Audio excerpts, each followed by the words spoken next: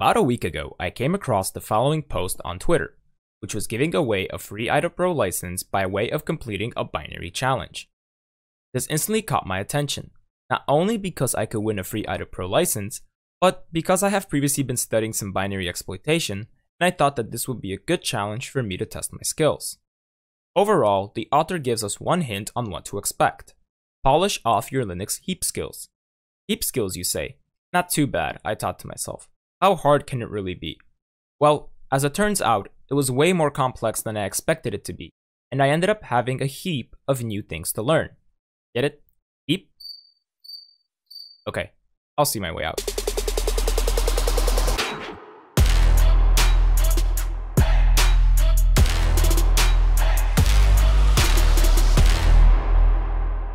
Approximately 2 days after the initial challenge announcement, another Twitter post was made by the same author with a link to the binary, as well as a target hostname and port for us to exploit. Our goal here was to find a vulnerability in the binary, write an exploit, and compromise our target host, which contained a flag. To win, we needed to supply the author a screenshot of our host compromise along with a copy of our exploit code. Unfortunately for me, I didn't win, but someone solved this challenge in 30 minutes. This made me think that the challenge couldn't be that hard, but I was wrong.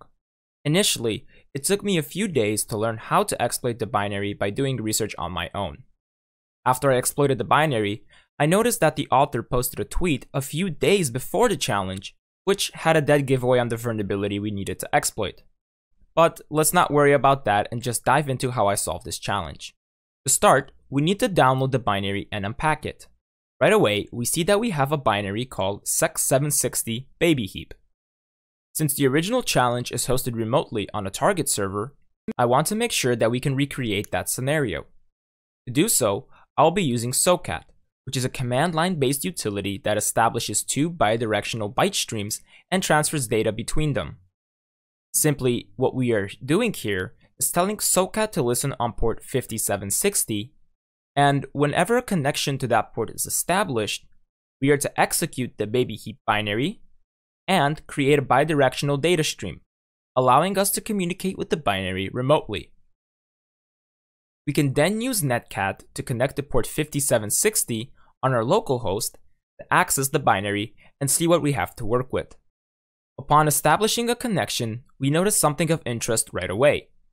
The binary is requesting us to submit a proof of work, which for this case is a lowercase alphanumeric string, such that when our string is hashed via the SHA-256 hashing algorithm, the last 6 bytes of the hash, hence the -6 in brackets, are equal to the random string requested by the server.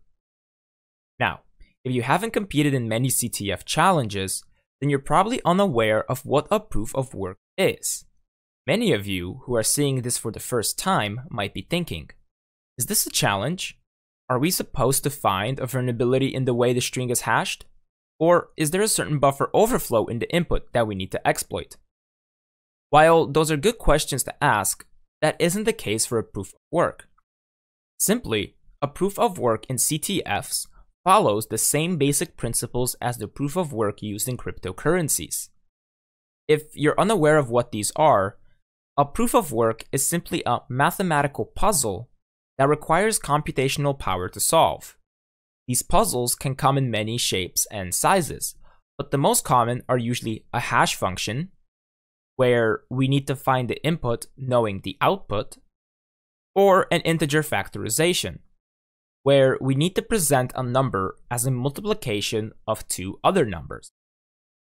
Overall, the point of these proofs of work is to defend against a denial of service attack, where script kiddies, or those with limited knowledge of exploitation, might be randomly fuzzing the binary and utilizing unnecessary resources on the server, thus preventing others from solving the challenge. So, is there a need for us to reverse engineer the binary to figure out how to solve this proof of work? Not really, but it would be good to see how long our string input needs to be. We already know that we need to submit a lowercase alphanumeric string that once hashed via SHA-256, the last 6 bytes of the hash will equal that of what is presented to us. Let's quickly open this binary in IDA and follow the main function till we find where the proof of work is generated. Inside the main function, we find a call to a single sub-function called sub1b90, which houses the application's logic for generating the proof of work. At the top, we notice that the LEA, or load effective address instruction, is being called to load a lowercase alphanumeric string.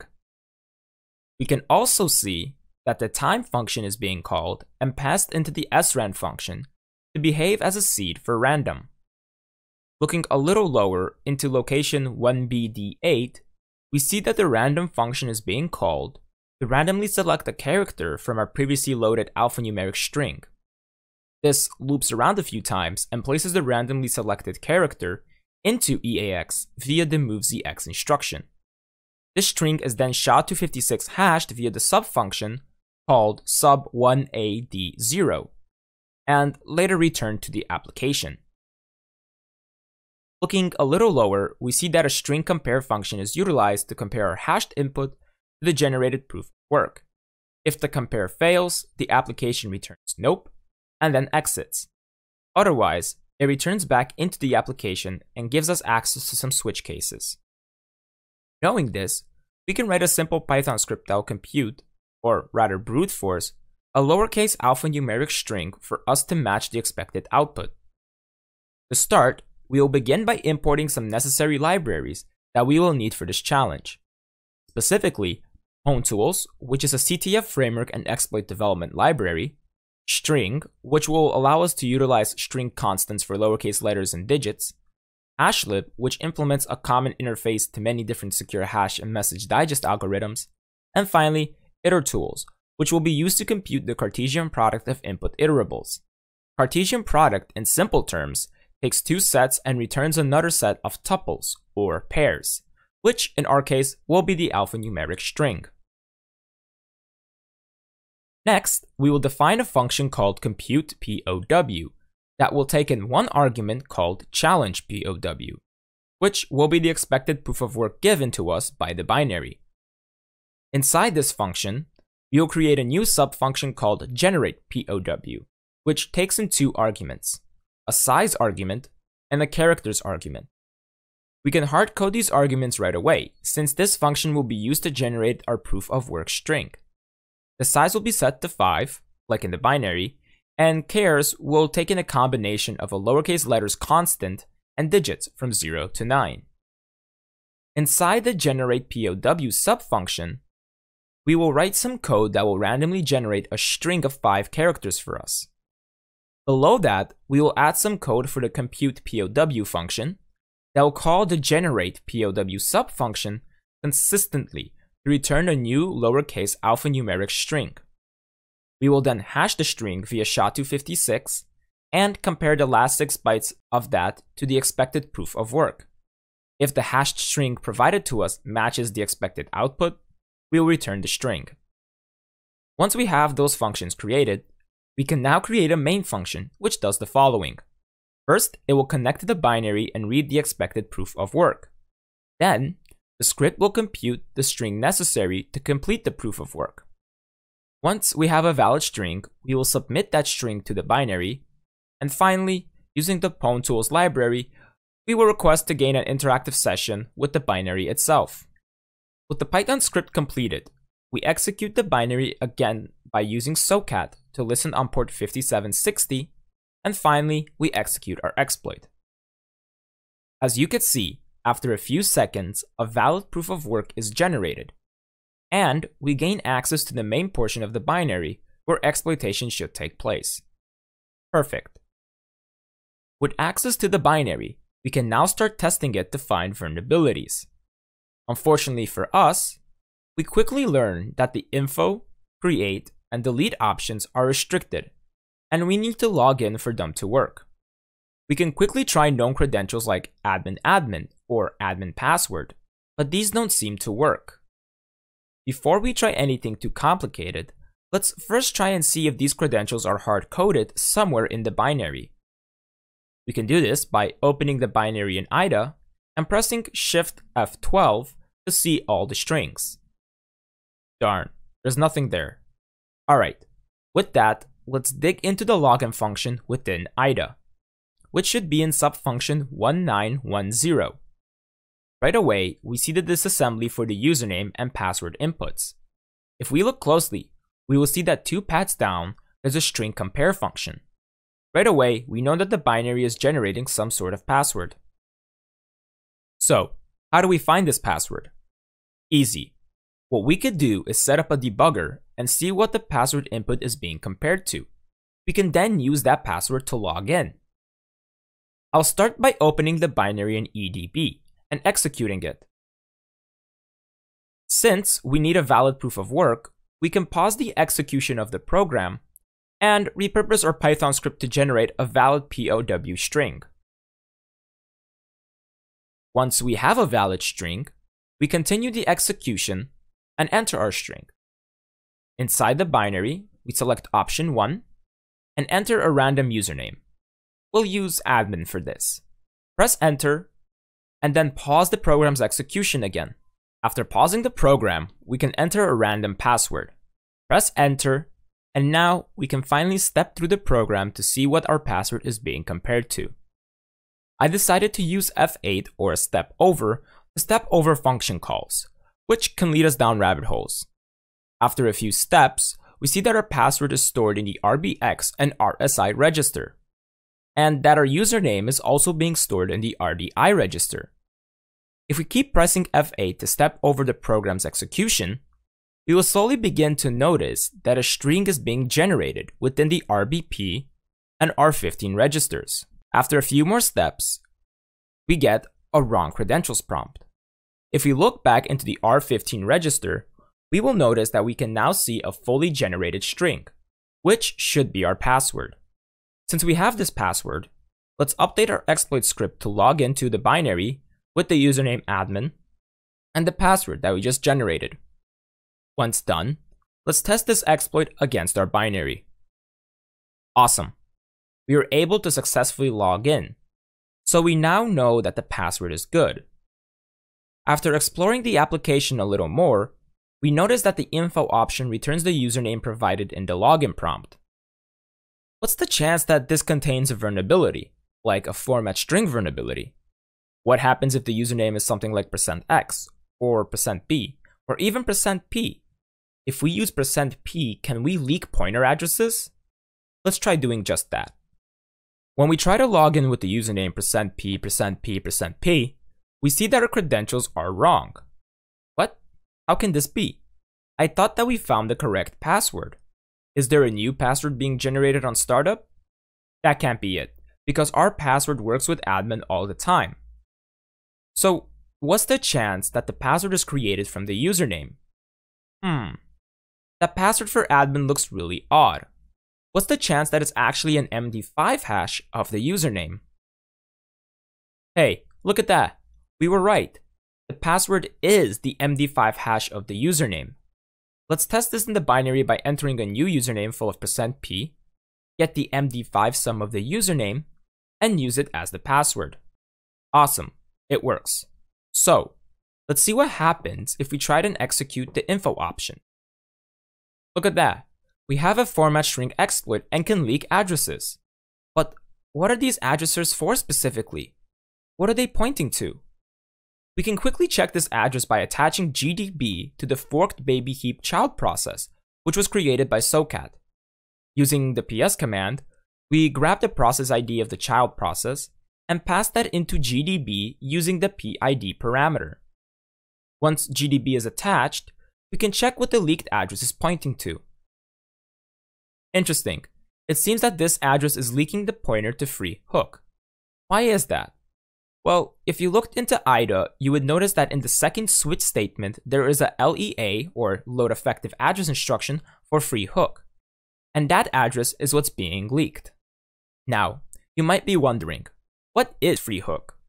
Well, free hook is a symbol exported from libc, which allows a user-defined function to be called when the free function call is used. The value of this variable is a pointer to a function that free uses whenever it's called.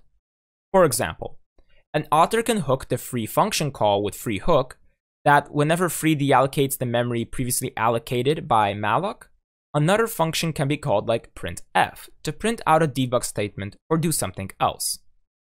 So, can we abuse this somehow to execute code? Yes, we can. But first we need to find a vulnerability that allows us to write arbitrary data to certain addresses. The author for the binary told us that we need to polish off our Linux heap skills. And seeing a free hook being used, I'm instantly assuming that there must be some kind of vulnerability in the way data is allocated on the heap when malloc is called. Let's play around with the create and delete options. I'm really interested in the delete option. Reason for this is that if we call free twice on the same value, it can lead to a memory leak. This is known as a double free vulnerability. When a program calls free twice with the same argument, the program's memory management data structures become corrupted and could allow a user to write values in arbitrary memory spaces. The corruption can cause the program to crash, or in some circumstances, alter the execution flow. So, let's create a small heap allocation that's 10 bytes in size and add some random data. Once done, let's see if we can free that. It seems that we are being asked for an index to free, so let's try 1. Error? Oh, that's right. Arrays start at 0, not at 1. So let's try freeing 0. That works. But what happens if we try to free 0 again? Well, it seems the application just crashed. And if we look inside the SOCAT output, we see that a double free was detected in Tcache. Alright, well our double free just crashes the application, which is no good for us. But we now know that Tcache is being used. So what is Tcache? Well, Tcache is a heap management technique introduced after glibc 2.6, where its main purpose was to improve the performance of heap management. But while improving performance, it has abandoned a lot of security checks, so there are many new ways to abuse it. One known attack against Tcache is something called Tcache poisoning, where if we are able to overflow a heap allocation via malloc, we can overwrite a heap chunk address and initially execute code. But we don't have a way to overflow the heap. Or do we? We know that the create option allows us to specify a size for malloc, and then allows us to add data.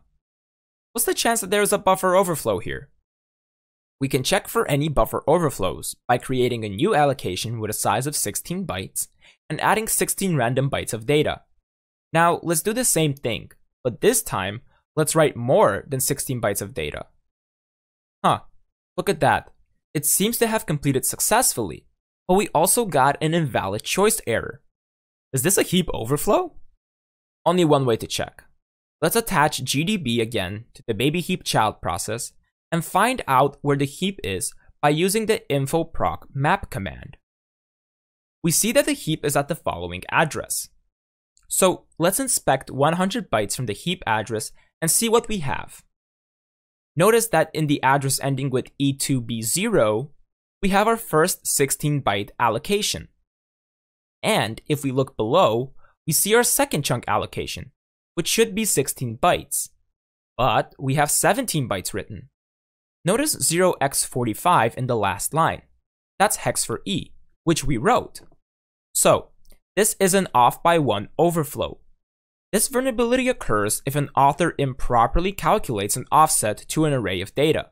For example, he starts at 1 instead of 0. Because we have this off by 1 byte vulnerability, we can attempt to overwrite our chunk size header in the heap. After overwriting the header, we free the chunk, which will place it in the free list for chunks of size XXX or whatever we overwrite it to.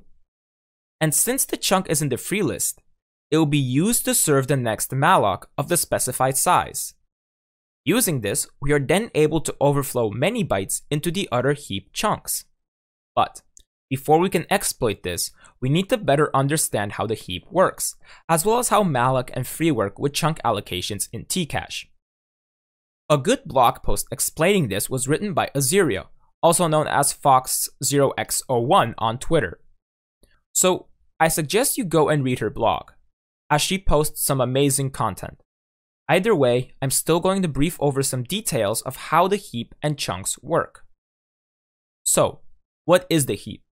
Simply, The heap is a region of memory that is not managed automatically for you, unlike the stack. It is more of a free-floating region of memory that gets allocated whenever you use the malloc function.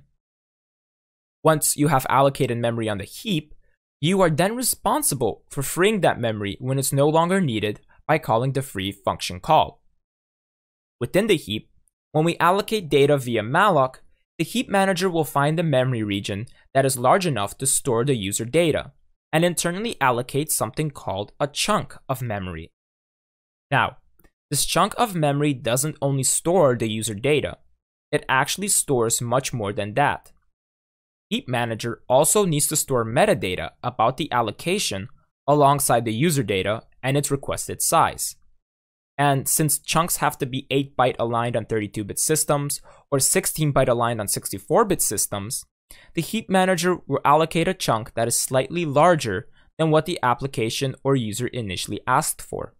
Once the Heap Manager finds a chunk of memory large enough to store the user data, plus the metadata and alignment bytes, the Heap Manager then marks this chunk as allocated, and returns a pointer to the aligned user data region inside the chunk, which the programmer sees as the return value of the malloc call. So, how do these allocated and free chunks look like? Let's start by looking at the allocated chunk. The allocated chunk can be broken up into 3 different sections. The first part of the allocated chunk contains the chunk size, followed by the chunk flags, which usually make up the last 3 least significant bits of the chunk size header. There are 3 known flags that allocated chunks use: A, M, and P. The A flag dictates the allocated arena.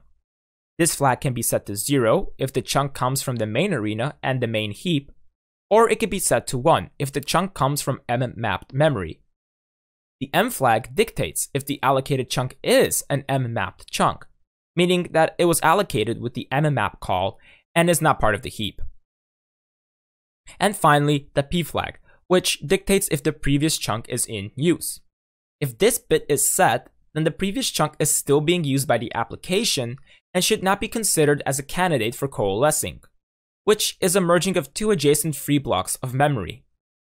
Now, when the chunk is no longer needed, the free function call is made to free the allocated chunk and its data. While the free chunk looks similar to the allocated chunk, the user data is replaced with additional metadata. Like live allocations, these free chunks store the chunk size, the A and P flag fields, with M not being used, and they also contain pointers to other free chunks within the heap. There are 2 pointers in the metadata field, the forward pointer and back pointer. Since these free chunks are stored in corresponding free bins that operate as linked lists, the Heap Manager uses these pointers to traverse between the free chunks when a new allocation is needed. You might also see free chunks storing additional size information for chunks before and after the current free chunk. This allows chunks to be traversed starting from any known chunk and in any direction, and thereby enable very fast coalescing of adjacent free chunks. But these are only used for very large allocations, so let's not worry about these. Since we now understand the heap and its chunk allocations a little bit better, let's see the chunks in action within the binary. After executing our exploit again, let's create 3 new heap chunks of size 16 with random data. Once done, let's attach GDB to our binary and view our heap. If we look into the heap chunks, you will see that our first 16-byte allocated chunk is stored at the following address. It is then followed by the 2 other 16-byte allocations. Now, if you remember the layout of the allocated chunks, before the user data, we have the chunk size and the 3 flag fields. In this case, the chunk size header is 0x21, or 33 in decimal. But why 33? Well, remember that this header stores the size of the user data, so 16 bytes. And since this is a 64-bit binary, we need a 16-byte alignment allocation. So 16 plus 16 equals 32 bytes. But we have 33 bytes. Why is that? Well, if you convert 0x21 to binary, we get the following. Remember that the 3 least significant bits of this value are the flags. So that makes the last 3 bytes the A, M, and P flags, respectively. Since the last value is 1, then we know that the P flag is set, marking that the previous chunk is in use, thus why we have 33 bytes and not 32. Cool. So we know how the chunks are structured in memory. But what happens if we free the second and third chunks? If we look back into the heap after freeing those chunks, we see the following. Notice how our first 16-byte allocation is still there, since we didn't free it. But our second and third chunks data is now totally different. These are the free chunk allocations. If we look at the second free chunk, we see that within the user data field, we now have a memory address. These are the back and forward pointers. The same applies to the third chunk. If we were to follow the backward pointer in the second chunk, then we will be taken to the top of the heap. And the first value that the backward pointer is pointing to is a value of 2, which is the total amount of free chunks available for a quick allocation, hence the 2 chunks that we just freed. If we look a few addresses lower, we see another pointer to the following address. If we follow this address, we see that we end up at our last free chunk. As stated before, these pointers are used by the heap manager for memory allocations of free chunks, so that it can quickly just grab a free area and allocate it if the memory we requested will fit within the chunk's size. So, how can we use our 1-byte overflow to overflow the chunk header if there is padded alignment bytes? It's actually simple. We just need to find an allocation size that will allow us to write up to the next chunk size header. In this case, that size is 0xF8, or 248 bytes. Let's see how this looks like if we were to fill all 248 bytes of a chunk allocation along with the 1-byte overflow. First, we will restart our application. Then, we will rerun our exploit to get an interactive shell. Now, let's create 2 new allocations for 248 bytes and add some random data. If we look back into the heap, notice that the chunk size header are 0x101, or 254 bytes. 248 bytes is used for the size allocation, 8 bytes is the alignment padding, and 1 byte for the P flag. Now, let's go back and free the first chunk. Once we freed that chunk, let's allocate a new chunk of size 248. But this time, let's write 249 bytes of data. If we view the heap again, you'll notice that our user data is full of 0x41, which is 8 in hex, and that the next chunk header isn't 0x101 anymore, but this time it's 0x141. So we successfully overwritten the chunk header. Now, what we could do from here is free the second chunk, and by freeing it, we will place it in the free list for chunks of size 0x138, or 312 bytes. As it is in the free list, it will be used to serve the next malloc of size 312. By allocating a new size of 312 and adding random data, we are now able to overflow many bytes into the other chunks, as seen right here. So how do we abuse this overflow? It's actually simple. To achieve arbitrary write, we'll update our exploit script to create 3 new chunk allocations of size 0xF8, or 248 bytes. Next, we'll free chunks 0 and 2, which allows us to target chunk 1 with our 1-byte overwrite. We then allocate a new chunk of size 0xF8. Since this is the chunk that will be used to execute code when the system call is used, we will add sh followed by a null byte to execute a shell when we free this chunk. We'll then fill the rest of the allocation with A's, and finally add x81 as our byte overwrite. This way, it will overwrite the second chunk size header to 0x181, which is 385 bytes of data. We then go ahead and free chunk 1, which adds the chunk to a free list for chunks of size 0x178 or 376 bytes. Next, we allocate a new chunk of size 0x178 and write 0x100 or 256 bytes of random data. We then follow that up with the free hook address. This will allow us to use our overflow primitive to overwrite the forward pointer of the second free chunk allocation with the pointer to free hook. Next, we will allocate a new chunk of size 0xf8 or 248 bytes and write junk data, which will force an overwrite of the back pointer. This way, we force the next malloc call to use the forward pointer and allocate data at the free hook address. This pointer change, which will be used by the heap manager for the next allocation, can be seen at the top of the heap. For us to get the system address pointer, we can do some simple offset calculations to get the base of libc and use that to find the system address. We can get the base of libc by using our leaked free hook address and subtracting it from the free hook offset in libc. Now, we can allocate a new chunk of size 0xf8 and write the system address to this buffer, which will overwrite the pointer that free hook is pointing to with a pointer to system, thus allowing us to execute arbitrary code anytime we free an allocated chunk. Once that's all in place, we free chunk 0. So, by continuing execution and gaining an interactive session, we can now execute arbitrary commands as seen. With a working exploit, we can now execute it against the server and read the flag. But there is just one problem. Our commands aren't executing. Why is that? Well, we need to make sure that we are using the same libc version as the server is. Otherwise, our offsets will be wrong.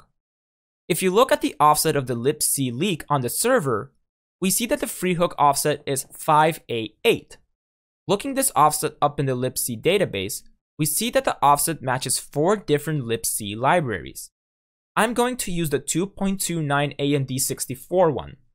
So, let's download that, replace the path in our exploit to use our newly downloaded libc, and kick off the exploit again. After a few seconds, we generate a new proof of work, gain an interactive session, and just like that, we can execute commands in the server. We now have a working exploit and can read the flag. Awesome.